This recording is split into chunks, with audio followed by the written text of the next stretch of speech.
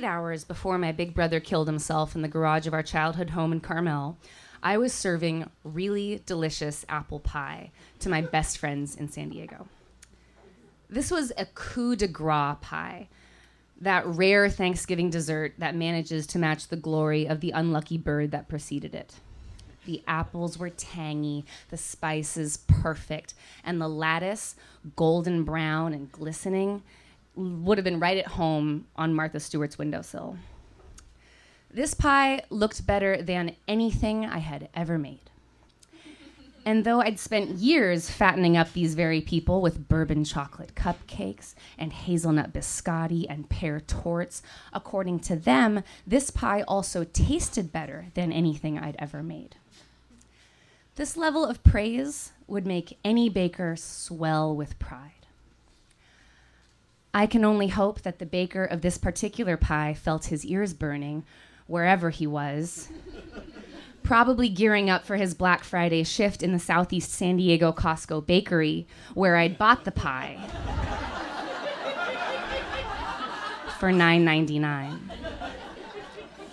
I hadn't intended to take credit for the Costco pie, really.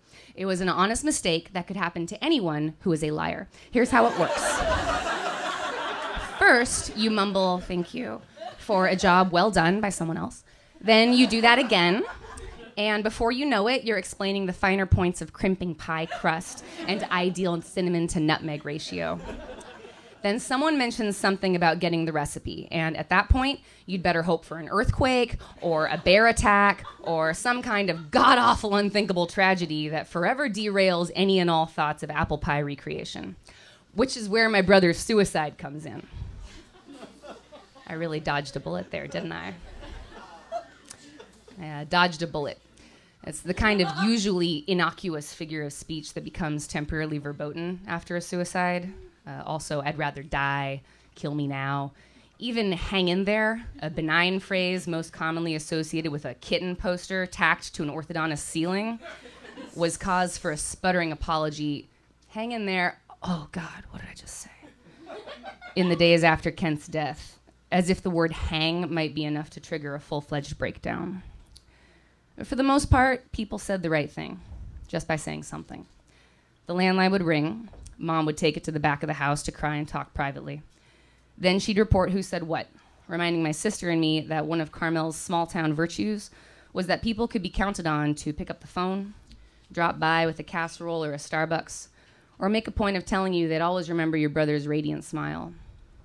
With every visitor and every call, the ghosts of our family's past floated into our newly haunted house, and we welcomed them. Then Terry Chaplin called. Here's what I know about Terry Chaplin.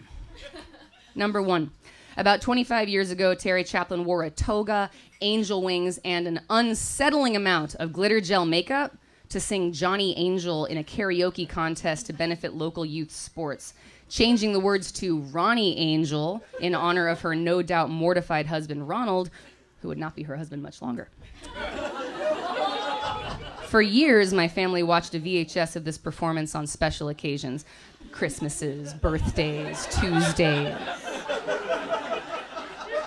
Number two, Terry Chaplin's misfit son, Russell, was in Kent's class. My brother and I once ran into Russell at a Black Crowes concert where he shared his wheat with us. It was one of the only times Kent and I ever got high together. Only now that he's gone do I realize it was probably one of the greatest nights of my life. Number three. One week after my 36-year-old brother took his own life, and a part of all of ours, Terry Chaplin called my mother and said, "You know, they come home to kill themselves to punish their parents." In a soap opera, this comment gets met with a swift slap across the face and an incredulous at-home audience. On the phone, in real life, it was almost too bizarre to cause offense. Compared to the heartfelt sentiments we were hearing from our mailman, grade school teachers, and our congressman, "they come home to kill themselves to punish their parents" was certainly an original way of reaching out. Mom relayed this message to us in a somewhat bemused, "get a load of this crazy dummy" kind of way. If Terry Chaplin had been someone we respected, someone we hadn't seen flub the remarkably simple lyrics to Johnny Angel in a low-budget Halloween costume, we would have been hurt. We would have been devastated. Because the only thing worse than the idea that Kent hadn't given any thought to his family in choosing this ending was the truly horrifying prospect that he had. And worse yet, that we were less an obstruction to the act than a motivation. Still, even an idiot doesn't get to go through life thinking that's an okay thing to say out loud. Rehearsing the screed I would level at Terry Chaplin if I ever saw her again was the rare bright spot in an otherwise dismal week. Very Inigo Montoya. Hello, my name is Kirsten Deck. You offended my family. Prepare to be on the receiving end of a scathing denunciation of your lack of common decency, as well as the asinine premise you share with my mother.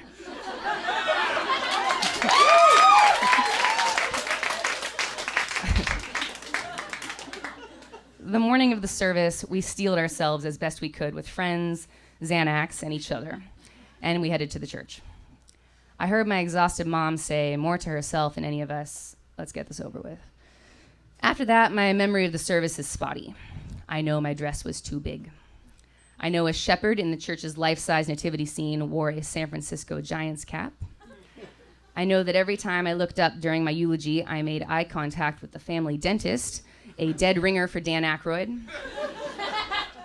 I know I've never been so proud of my younger sister as when she stood up in front of the whole town and delivered a clear-eyed, composed remembrance of our brother. I know that one of Kent's oldest friends told me I looked like shit, which was true, if not really necessary to share. And I know that I was furious.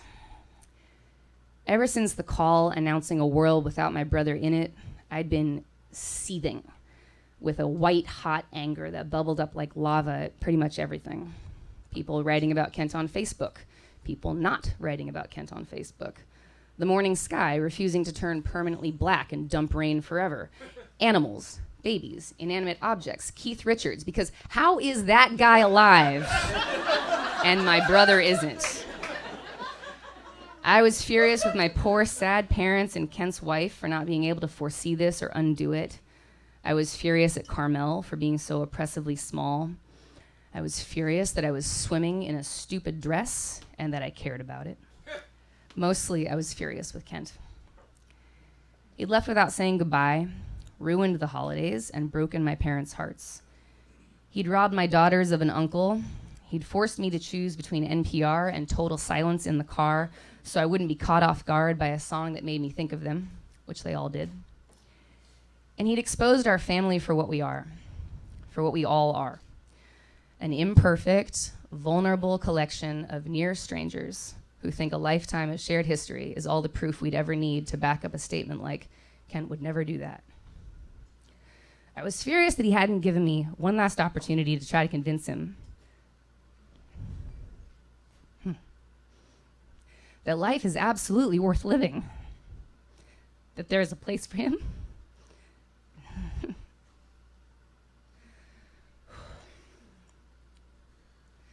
And that now and then, we all feel helpless and hopeless and lost. And wished we were different people who traveled different roads. One last chance to tell him that I needed him and that I loved him. But as funerals go, the guest of honor wasn't at this party and would never hear another angry word from me or anyone else. It's generally considered poor form to take out all-consuming rage on people you love when they're grieving someone they love. So in terms of punching bags, my family was out. And everywhere I turned, all I saw was kind faces, people asking how they could help and what they could do. And this was no good. Someone had to pay.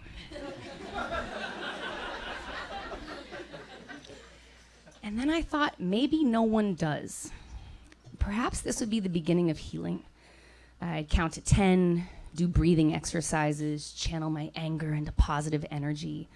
I'd learn to focus on good memories of Kent, playing Weezer on his guitar late at night, twirling me on an otherwise empty Cancun dance floor. Maybe I'd take up knitting again or learn how to meditate. I'd embrace myself, my family, and Kent for our flaws and our limitations. And I would forgive. Then Terry Chaplin showed up. So knitting could wait. So Terry Chaplin was hard to miss, not only because her look was equal parts Hocus Pocus Bette Midler and live-action Dr. Seuss character, but because she charged right into me, totally oblivious to the buffer zone a family enjoys immediately after memorial service ends. I hugged Grandpa, hugged Uncle John, and then Terry Chaplin stood before me, like an antelope presenting itself to a wild dog. I was maniacally grinning as she asked if I remembered her. I did. Terry Chaplin! Yes, I know you. You're the woman who called my mother and told her that Kent came home to kill himself in order to punish her and my dad. That's what you said. What a really terrific thing to say to my mother. Poor, dumb, stunned Terry Chaplin. She blinked a lot and started to explain herself. I think it's hard to say for sure because I was busy yelling, "That's what you said, Terry! That's what you said!"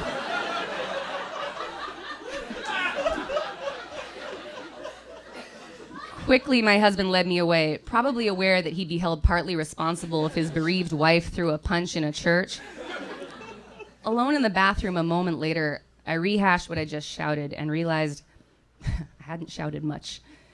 It was shocking how quickly I'd run out of things to yell at Terry Chaplin. A direct recitation of her faux pas? Some mild sarcasm? Is that all there is? It was not exactly the epic takedown I'd envisioned. But later that afternoon, I heard my grandma's supposed eyewitness account of this episode. To her colorful recollection, I called Terry a fucking bitch.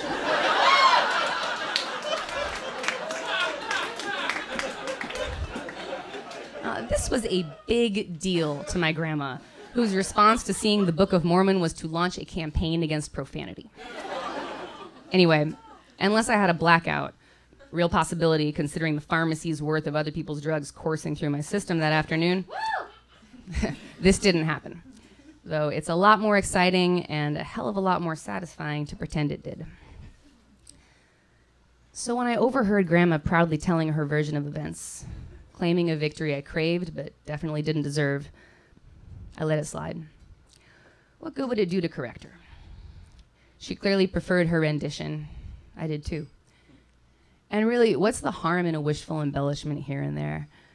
Where's the lasting damage in a little white lie that makes you look and feel like the person you'd like to be, or the person you'd like others to think you are? Even if it's just for a little while, before you come clean and say, "Hey, this is me. I love you. I really need to tell you something about that Thanksgiving pie." Thanks. VAMP first-timer Kirsten Deck.